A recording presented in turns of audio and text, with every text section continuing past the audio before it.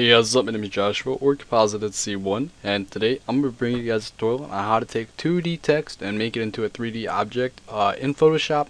I'm currently using Photoshop CC, but this works in Photoshop CS6 or CS5, etc. Before I get into the tutorial, I'm going to ask for 150 likes again, and I'll give you guys a little pack filled with a whole bunch of clan and social media logos already done up in this nice little 3D effect. It looks really nice. As you can see, it's basically just a drop shadow and a few extra objects and a stroke. I'll show you guys how to do it. It won't take too long, so let's get right into it. So I'm just going to hide this layer right here. It's just the text. I'm going to create a new one by pressing the T on my type tool. I'm just going to type out tutorial, just like that, and then we're going to center it up. So if I go to my background, Control click on the image, press V and center up my object, just like that. Next, what we're gonna do is we're gonna put a color on this text. So just highlight it and then go up to here, and then I'm gonna make it a blue, kind of a dark blue, just like that. And then now what we're gonna do is we're gonna take a drop shadow and apply it to our text. So put the opacity up to 100, put it on normal. Take the size to 0 and put the distance, in this case, to 7. You can always just mess with it. It just depends on what you like and how deep you want it to look. So if we hide all this background stuff, you'll see that now we just have a simple drop shadow on our tutorial text. And now what we're going to do is we're going to go in really close and take our pen tool, and we're just going to make little objects around the corners to pretty much make it an actual object. So I always like to grab the transparent pixels as well.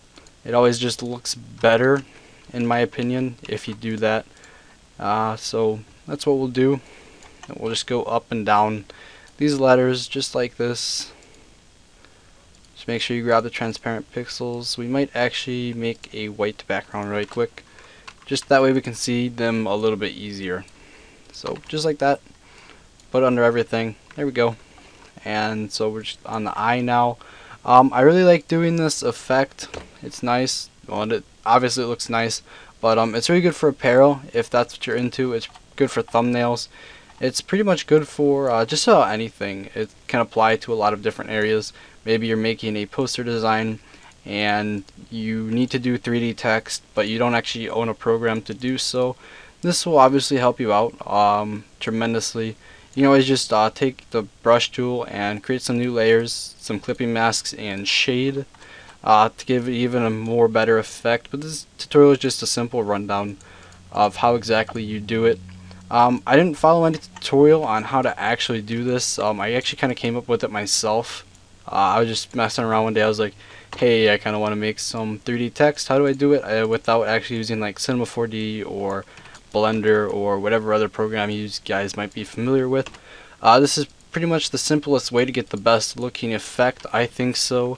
It's just kind of tedious, you know, always working with the different pixels, because you don't want anything too close. You don't want extra pixels, because if you'll see in a second when I'm done with this, we're going to make a stroke on this final layer, and it'll give it even a more bolder effect.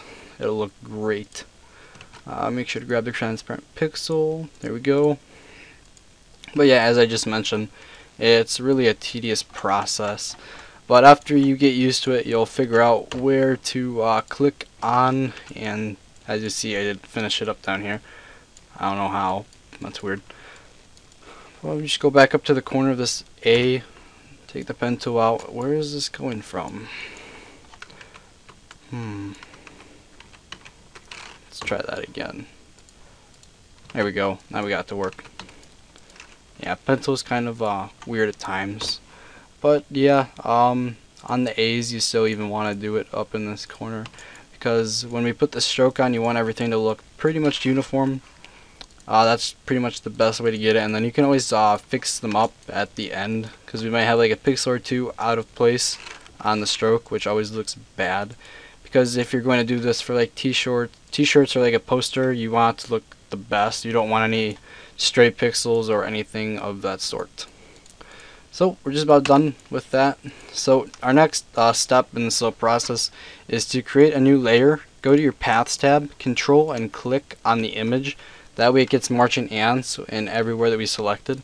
So now with this new layer, we're just going to grab the black or whatever color you have as the drop shadow. Then press G for the paint bucket and fill in one of the paths. And that actually simultaneously fills in all of the other paths as well. So then you can just control D to deselect and drag this under your text. And now you'll see that we have some stray pixels. Just delete them. It's the best thing you can do. So yeah, see over here, we just have a whole bunch of stray pixels. It's not a bad thing, it just means that you selected a little bit more than what you needed to. So if we just take a quick gander over the rest of this, you'll see we have one up here. Just delete that, just like that. And the rest of it looks pretty good. Just have one or two over here as well. So there we go. Next process, what we need to do is we're going to create this into a group, and we're going to make this text. Make that, and then control copy that, and then control E to merge. Drag this under the text folder. And what we're going to do on this is we're going to create a stroke of 3 pixels, or you can do 2, 1, maybe even 4 if you really wanted to. I'll do it at 3 though. That seems to be the best looking. And now we have this really big emphasis and kind of like a what are they, like a, not bevel, a cap over the 2D. So it actually does look like a 3D object, a really simple one, but with some like with some images and stocks and stuff. You can really beef this up. The way you edit the text, the blue portion, is just go back up to your text right here. Then you can put an overlay, etc. on it. So we'll do that. We'll do a gradient overlay, put it on overlay. I like to do 20. Just adds that little bit of emphasis, and then other things you can do is just like an inner glow at 20%, maybe even 10 seems to work. So that's basically how you do it. It's really simple, and then if we just show everything else on this, you'll see it looks really similar to the original one. So we'll do sample on this. So this is our original text, this is our sample. Different sizes, but that works. So yeah, this has been a really quick tutorial on how to do 2D text into a 3D object in Photoshop. I hope you guys enjoyed. Be sure to like the video, share it, favorite it. Be sure to comment on what you guys also like to see.